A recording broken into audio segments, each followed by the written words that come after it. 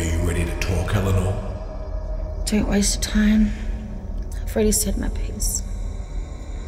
I'm done with this. Well, we're not done with you. In fact, we're only getting started. Is that supposed to scare me? You don't know what I've seen. You don't know what I've heard. Oh, we know more than you think. And if I were you, I wouldn't underestimate what we can do to you. I don't underestimate it. I welcome it. Well, we will be happy to oblige. Your courage won't last 5 seconds once we start.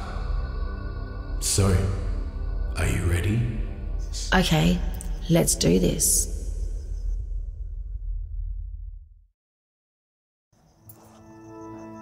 I'm sorry.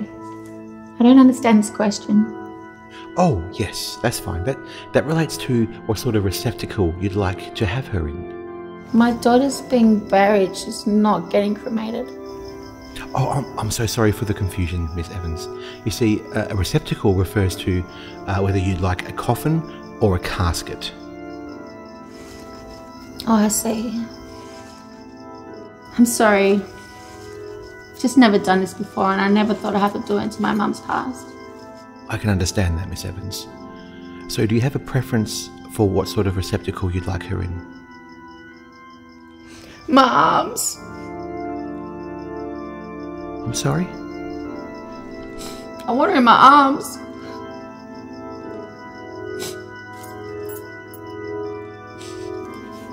But I don't see her in here.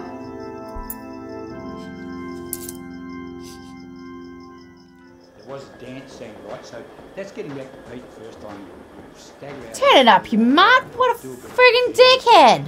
And that's it. Well, there was actually a dance scene, right?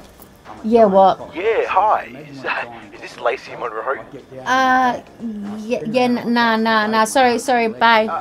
Toss my head around. Jesus Christ, Brenda, you gotta get yourself a work phone. I was going to do that one, but the dialogue never allowed that. Plus it was quite thin. Hi, this is Lacey. Who's this? Yeah, hi. I saw your ad online.